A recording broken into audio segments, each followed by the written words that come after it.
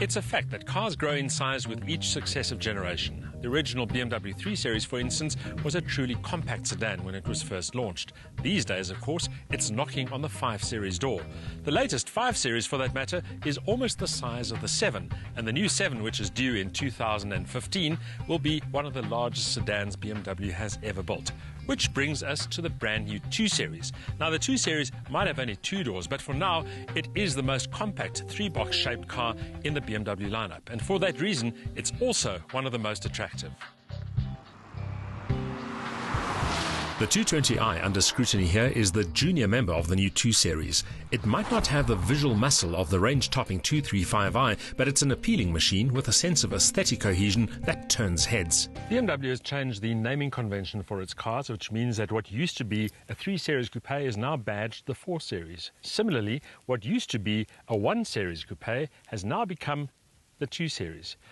Like the previous 1 Series coupe, this car combines 2 doors and a sporty personality with a large boot. But the big difference between this car and the 1 Series coupe of before is the front end, which is a lot prettier. The bonnet's curve and the rounded roofline further emphasize the car's streamlined profile. The new coupe's shoulder line extends from the front wheel arch all the way to the rear taillight cluster, finally embracing the short rear deck of the boot lid in a way that adds coherence to the overall design. Scalloped flanks emphasize the 2's athletic stance and create visual muscle around the rear haunches. In short, this is a handsome car that links dynamic promise and elegant design in an eye-pleasing package.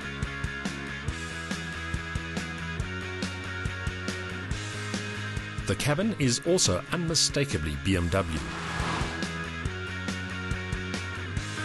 The interior design of a car has become as much a part of the brand personality as the exterior styling, and so it comes as no surprise that this interior is very much Bavarian. Of course, this is the sport model, so it gets these very nicely bolstered and very comfortable bucket seats. It also has a nice big colour display, which makes the interface with the iDrive system so much easier. And because this is a new generation car, the steering wheel is brand new and much better than the previous models as well.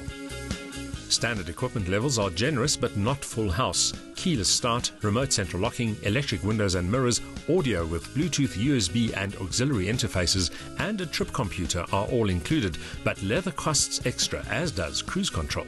The boot is a useful 390 litres. There's been no skimping on safety levels though, and the drivetrain is more willing and able than expected. The 220i is the entry-level model of the 2 Series, and it's powered by a 2-litre turbo petrol engine good for 135 kilowatt of maximum power and 270 newton-meters of torque. For those who prefer diesel, there is also a turbo diesel with the same power output but more torque. And then if you're really looking for performance, a 240 kilowatt straight-six turbocharged engine as well. Of course, much of the 2 Series thunder has been stolen by that range-topping 240 kilowatt 235i, but in pure dynamic terms, the 220i is a lot more engaging than you'd expect.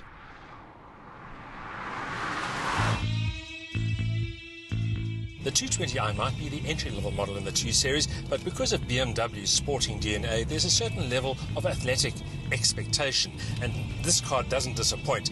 It's a lot of fun to drive, and in fact, it's about as much fun to drive as you want it to be. In normal mode, it's quite smooth and sophisticated, not really all that exciting, and you can let the gearbox do its own thing. But switch from normal to sport mode and everything changes. The steering gets a bit more heft, the throttle response is crisper, and the entire feeling of the car is certainly sportier. It's then the kind of car you'd expect it to be, and in fact, from my point of view, sport mode should be the default. However, the stopwatch proves that the 220i isn't as quick as it feels in outright terms. As much as the 220i has sporty responses, it's not that quick in a straight line. The 0 to 100 times 7 seconds dead, the top speed 230 kilometers an hour. And to put that into perspective, a Golf GTI will drill this car in most instances.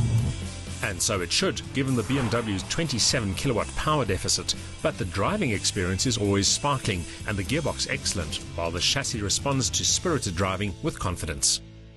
The new 2 Series is one of the most attractive cars in BMW's current model lineup. It's streamlined and sporty, with balanced proportions and a balanced chassis to match. However, the 220i really needs more poke to make the most of the potential that's on offer. And at 414,000 Rand before options, it's not the best car in terms of value for money.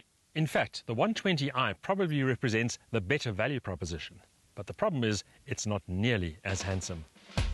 A head-turning design, responsive chassis and willing 2-litre turbo engine ensure that the 220i is a much more engaging drive than expected, especially in sport mode. It also has comfort, convenience and safety on its side, but the 2-door layout isn't the most practical, and for the money, a 5-door 1 Series might be the better buy.